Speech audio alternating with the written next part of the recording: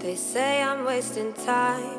They don't understand, I think you'll stay on my mind. It's you over everything, you over everything. I don't know. I'm faded all the time, hazy when I try to think. Always on my mind, it's you over everything. Hi guys, how are you today? My name is Baileysarian, and today I want to film with this Gorgina palette. This is the Kat Von D 10th anniversary eyeshadow palette. It's going for $52 and it's available on the 21st of May this month, so very soon. But it's super pretty, it's very colorful, and I just had to do something with it, obviously. I did swatch it, all the eyeshadows on my hand. Honestly, they came off in one swipe, but I used just a flat all over shadow brush and swatched it up. But let's see how they perform on the eye. When I came here to film, I was gonna do like a purplish, reddish look, but after swatching, I mean, these colors are so pretty. I'm very torn now, but let's see what we create. So I already have my complexion on, and I'm going to prime my eyes, so I'm gonna use my Makeup Forever eyeshadow primer. The one thing I hate about wigs is like the hairs. I don't know how to tame them. I just need to have hair gel on deck, I think, because they get everywhere. Since I'm gonna be working with matte shadows on my crease, I'm going to place a translucent shadow down first. So this is my Laura Mercier Loose Setting Powder in Translucent. I'm gonna place this on like my crease upwards, because I notice with matte eyeshadows, if I don't do this, they tend to stick to the primer, and that's when it gets muddy. Muddy meaning when it looks dark and patchy in certain areas. So I'm placing this down first. I know a lot of people don't like to do this, but it's just what works for me. Here's what we're gonna do. We're gonna clip this. Yeah. So in my crease, I think I wanna do this mustard shade first. This is the Luxie 229 brush. I'm gonna place this in my crease, like right underneath my brow, where my brow starts. And then slanting it downwards. The lightest touch coming out a little bit. Okay, a lot of it. Now I don't know what I wanna do because there's so many good options. I'm torn between these two. I think I'm gonna do this one first. This is a Stilazzi S112 brush. It's very small and pointed. I'm gonna place this one on the edge of my eye, coming in towards my crease. Ooh, I should probably put powder underneath my eyes. So I just placed the Laura Mercier powder underneath the eyes, and that's gonna catch any fallout. Or you could just do your eyes first. So I'm placing this shade on my inner lid, and then on my outer lid as well, so like a halo eye. With a Morphe M506 brush, I want it because it's very small. I'm gonna use this to blend the edges a little bit in here. So I got invited to go to the Kat Von D 10th anniversary party, and it was a lot of fun. It was a gold themed party, so everybody was wearing gold and looked fabulous. I could not find anything gold for the life of me. I was thinking because it's like maybe a holiday color, and since the holidays are over, I just couldn't find anything. And then I met girls there who were like, oh, I just spray painted my clothes. And I was like, man, smart. I don't know why I didn't think of that. So a lot of you guys are asking me to post pictures of my outfit, but let me tell you, I look like a mess. Like I just kind of threw something together last minute, and it was too big for me. So, and too long because I'm so short. So my clothes were like dragging on the floor. I tried to wear my biggest platforms that I have so it would make me taller and hopefully not drag, but that didn't help me. And yeah, so that's why I didn't post any like pictures of what I was wearing or anything like that. But the party, like everyone there was so decked out and beautiful, and it was a lot of fun. But I kind of had a full circle moment, because if you watched my video where I talked about how I got into makeup and becoming like a makeup artist and stuff, I got a late start to wearing makeup, but the local mall that I used to go to all the time, they opened a Sephora. I remember when Kat Von D like first launched in Sephora, I would go in there and just go and stare at her gondola of all her products. And I wanted to buy stuff, but you know, I didn't have any money to buy it. So I would just go in there and stare at all the products and think like, oh, one day I'm gonna buy this palette. Eyeshadow palette that was green. It had a bunch of greens in there, but I didn't even know how to really wear makeup, so I didn't know if I was gonna wear it. But I would just go in there and stare. Anyways, and then this girl, Jill, who worked at Sephora at the time, she would see me come in like a little creep and just stare at the Kat Von D stuff. And then she came up to me and was like, hey, where do you work? And I told her like, oh, I work at Best Buy. She offered me a job at Sephora. I don't know why. I don't know what she saw in me, but she saw something. Then I got started at Sephora, and like that's what really got me into doing makeup. I didn't even know it could be a job, or like I didn't even know it'd be something that I really enjoyed doing. And then Jill, to this day, I keep in touch with her and I assist her with Demi Lovato a lot of the times. And Jill was at the party, and it was just like this full circle moment, and I almost shed a tear. It was just crazy.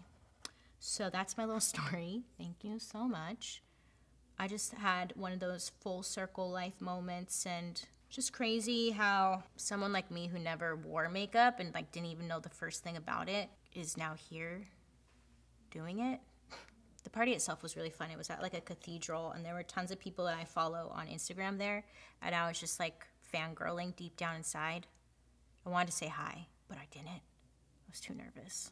So I'm just like blending a little bit of that mustard shade that I did in the crease. Just kind of going back over it, softening the edges, slowly building the color. If you glob it all on at one time, it's gonna look muddy, where it just sticks and nothing blends. I think I'm gonna do this green shade now. This is the Smith 302 brush. It's technically a lip brush, but I love the shape of it. On like meeting up with that last shade I did. Lightly patting it where the two colors meet and coming up towards the crease. Then going back to that really small brush and just blending ever so lightly right up in here, just to soften the edges. And I'm bringing out this blue shade. Okay, for anyone watching at home, let me just tell you something. When I do my tutorials, I literally don't know what I'm gonna film, and I try to plan, I really do. But then I start to like go, and I'm like, actually, I wanna do something else instead, always. As I go, I kind of figure it out. Sometimes I'm not the best at explaining things because I don't really know what I'm doing until I did it. Like right now, I wanted to bring that color out a little bit more, so that's what I did.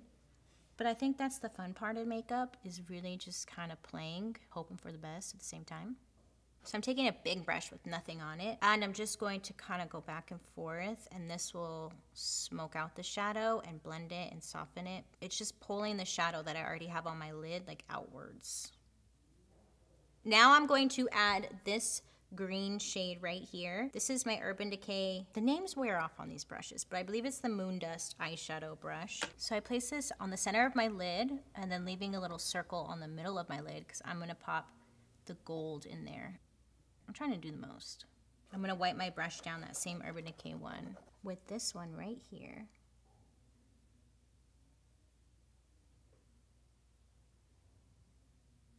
Does that look cool? Okay, I think I like this, so I'm gonna move forward. The mustard shade again, the Morphe M501 brush. I'm gonna place this one along my lower lash line. Okay, a lot of people were mad at me when I got a package from Morphe. I did like an unboxing on my Facebook, I think, somewhere. People got mad at me because they were like, you said you hated Morphe, and yeah, that's pretty much why. But with their brushes, they're not my favorite. They're very cheap and inexpensive. And I like the shape of this one. It's tiny. But a lot of their brushes have not been my favorite. They've fallen apart since using them. Their eyeshadow palette, I think I've used one and I put it on my channel. I think I liked, like that one was nice. I'm now going to do this shade right here with my Stelazzi S112 brush. The reason I use it on my channel is because I remember when I first got into doing makeup, like way back in the day when I was scoping out the Kat Von D stuff, I couldn't afford to buy the super expensive stuff. So I was buying everything crown brush. I remember I bought their like 250 palette or something that has like 250 colors. That was on sale for like $30, and like that was splurging. And I got some of their brushes, and Morphe and Crown have like the exact same brushes. I think they come from the same manufacturer. Not sure anymore. Times have changed. But yeah, they weren't the best, but they were inexpensive and it was what I could afford. So I felt like I shouldn't be so stingy and I should showcase, you know, options on my channel because like I get it. I couldn't spend $40 on one brush when I could get 60 brushes on Crown brush site or whatever.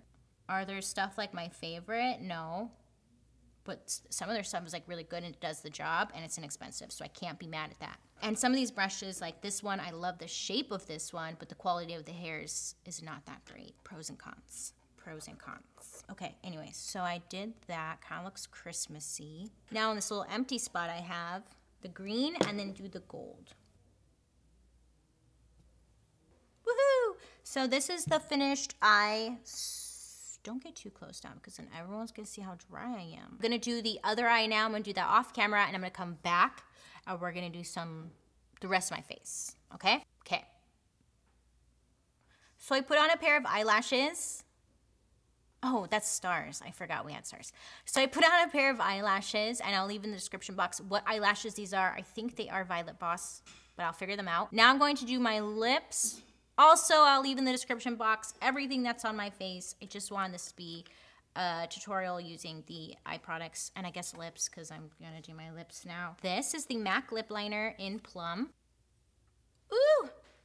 My allergies are so bad. I packed on so much makeup under here trying to hide it, but it's not hiding it. And that's all I can see now. To keep it on brand, let's do the Kat Von D liquid lipstick in Vampira. I feel like whenever I do a green, I always do this kind of lip, like a burgundy. Maybe I should change it up. I'm topping it with my Makeup Forever Artist Acrylic, and this is number 501. This will add a little bit of shine to it. Okay, and this is the finished look. What do you guys think? Do you like it? Do you love it? Do you want to recreate? I'm so close to being done. So close. Thank you so much for watching. Let me know what you think down below of the overall look. Will you be picking up this palette? Do you like this palette? Do you want to see more looks with this palette? Let me know. I hope you have a good day today. You make good choices, and I'll see you guys very soon. Bye.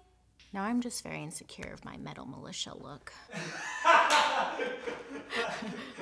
I think we need to start over.